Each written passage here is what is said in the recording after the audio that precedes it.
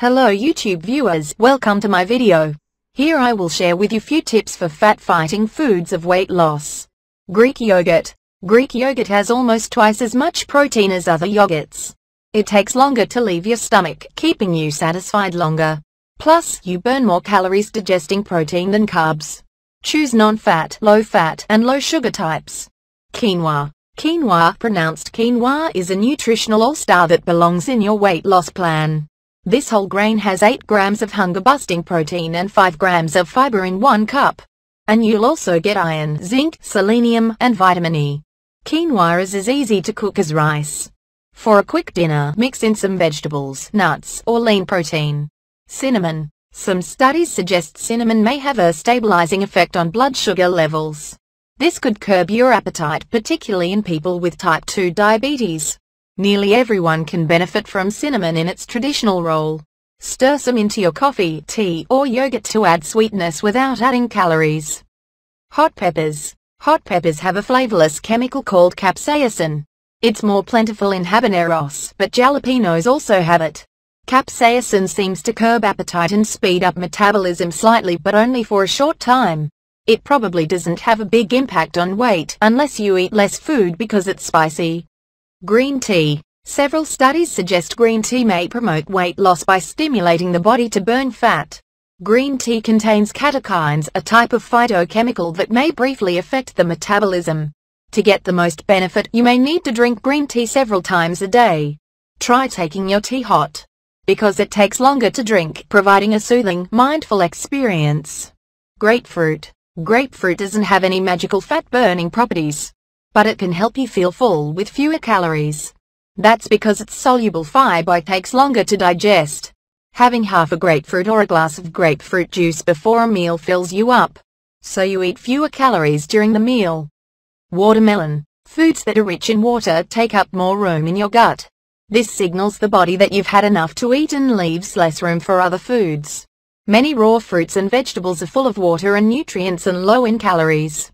Watermelon is a great example. It's a good source of the antioxidant lycopene and gives you some vitamin A and C too.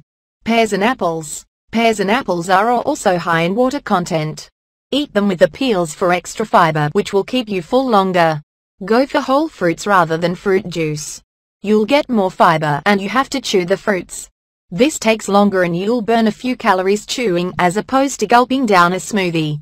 Grapes versus raisins. Compare 2 cups of grapes to 1/4 cup of raisins. Either choice has a little more than 100 calories, but you'll probably be more satisfied with the grapes. Dried fruit has its place. When used sparingly, a few raisins or dried cranberries can liven up a salad. Berries. Like other fruits, berries are high in water and fiber, which can keep you full longer. They're also sweet, satisfying your sweet tooth for a fraction of the calories you would get from cookies or brownies. Blueberries are a good example because most stores carry them and they're loaded with antioxidants. Raw vegetables. Raw vegetables make an outstanding snack. They satisfy the desire to crunch. They're full of water to help you feel full and they're low in calories. Half a cup of diced celery has just 8 calories. Coat celery with a little peanut butter or dunking carrots in salsa. When you're in the mood for chips and dip, replace the chips with raw veggies, sweet potatoes. Think of the typical toppings on your baked potato: butter, sour cream, maybe cheese and bacon bits. If you substitute a sweet potato, you might not need any of that. Baked sweet potatoes are so full of flavor, they don't need a lot. This can save you loads of calories. As a bonus, sweet potatoes are packed with potassium, beta-carotene, vitamin C, and fiber. Eggs. 1 egg has only 75 calories, plus 7 grams of protein along with other vital nutrients. Remember, your body will burn more calories digesting eggs than a carb-heavy breakfast. If you have high cholesterol, ask your doctors if you can have eggs. You may consider choosing egg whites, which are cholesterol-free. Coffee. It sounds too good to be true. One of your favorite beverages may rev the metabolism and help you lose weight. Coffee does stimulate the metabolism, but only a little. Don't count on this for weight loss, especially if you add calories with toppings. Oatmeal. Oatmeal has 3 things going for it. Fiber-rich whole grain oats, lots of water, and it's hot. It's a very filling combination. Hot food takes longer to eat and all that liquid and fiber will help you feel full longer. Avoid super sugary oatmeal. Stirring in cinnamon and nutmeg will give you a sweet taste with less sugar. Crisp breads. Whole grain rye crackers, sometimes called crisp breads, offer a low-fat, fiber-packed alternative to traditional crackers. Research suggests people who replace refined grains with whole grains tend to have less belly fat. Whole grains also provide a richer assortment of plant nutrients. This doesn't just apply to crackers.